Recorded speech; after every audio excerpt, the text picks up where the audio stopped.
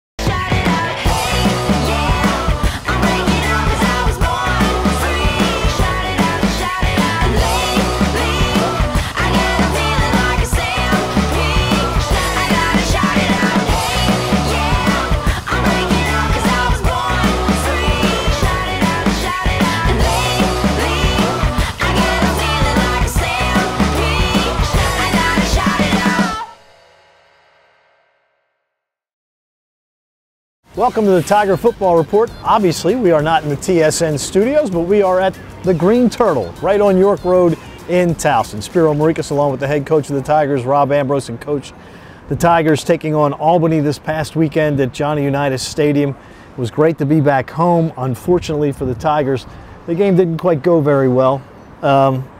Take us through. Early on, you get the big turnover. You're able to tie up the football game.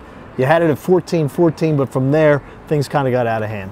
You know, games have rhythms, and it was a very odd game when you think about it. Like, they went down and scored, we got the ball, moved it a little bit, had to punt, pin them, they fumble, like we get a strip fumble, and we score at 7-7, but we've really only run like 4 or 5 plays. There's no chance for the offense to really do anything and have a rhythm, and so it happened twice. So we scored 14 points off of that, but we didn't get a chance to drive and move the ball and allow our guys to get a feel of them. So it was a little bit of an odd game, and we gave up a lot of big plays on defense. Didn't tackle very well, and it really hurt us in the long run. At halftime, you're only down 3, 17-14. What did you tell the troops? That they brought their A game. That championship teams, it's my A game is better than yours. Not that I'm better than you. My A game is better than you. When LeBron James doesn't bring his A game, he can be beat. When he does, pretty much he can't. And that's kind of the message. And we went out and we played a little bit harder, but we couldn't get in a rhythm. Every time we got in a rhythm, somebody went down. Somebody else went down. Somebody else went down. And it kind of stole a lot of our thunder. We didn't respond well at all. In this game, their top 2 receivers combined for 299 yards receiving the football. I'm sure they weren't doing anything that you hadn't seen before. No, not at all. Robbie Javier got his first start. Got his feet wet, made some good plays, made some bad plays. That plays a lot of bit of experience. And we got some help in the secondary a little bit, but we lost Kobe Tippett for an extended period of time with a broken hand. So we had to mix and match some guys back there. And when the safety isn't the best communicator in the backfield, things get lost, and we lost a couple guys. Something we got to get better at. These guys got to get used to being the voice now that other people aren't. And the other problem you're having on the defensive side is really you're missing guys at every level. It's not like you're missing a cornerback or you're missing a safety. You're missing defensive linemen, you're missing linebackers, you're missing defensive backs, you're missing safeties. I mean, at every level. It is what it is, and that's okay. It's not, look, these are quality young men that are going to be very, very good football players. But there's a reason those other guys were the starters. And it's not just their play, but it's their presence, their voice, their knowledge, their wisdom.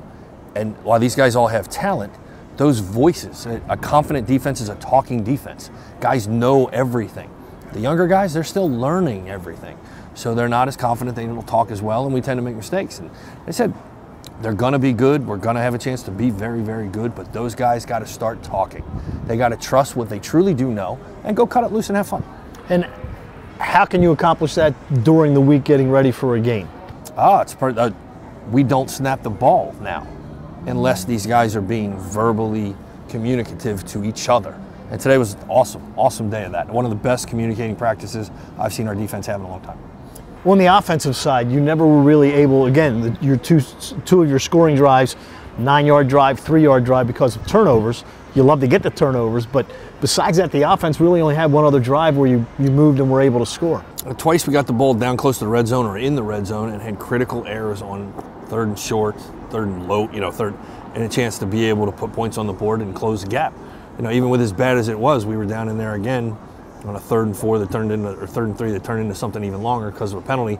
Kind of crazy. We had the first down, like the play. We had the first down, if not the first down, a touchdown, which would have cut the game to 3. So bad days are bad days. It's not what happens, it's how you respond.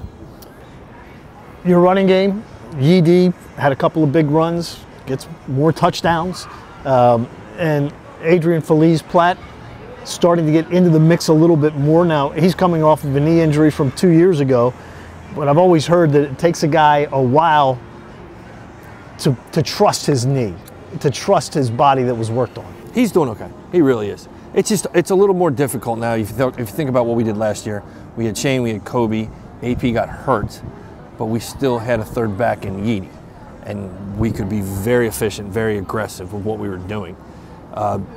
Shane's obviously out for the year. Go Young's chosen a red shirt, so that pretty much means we're rolling with 2.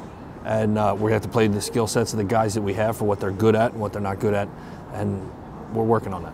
Although we did see Troy Vincent a running back this week. We did. Well, we had to change the number too. We had to. We couldn't have 2 of the same guys wearing the same number at the same time. All right, so the Tigers will be back in action. It is homecoming this week. The Tigers will take on Bucknell. Tune in later on this week on TowsonTigers.com as the coach and I will discuss the game against the Bison. So for the head coach of the Tigers, Rob Ambrose, I'm Spiro Morekas, coming to you from the roof of the Green Turtle on York Road in Towson. And as always, go Tigers.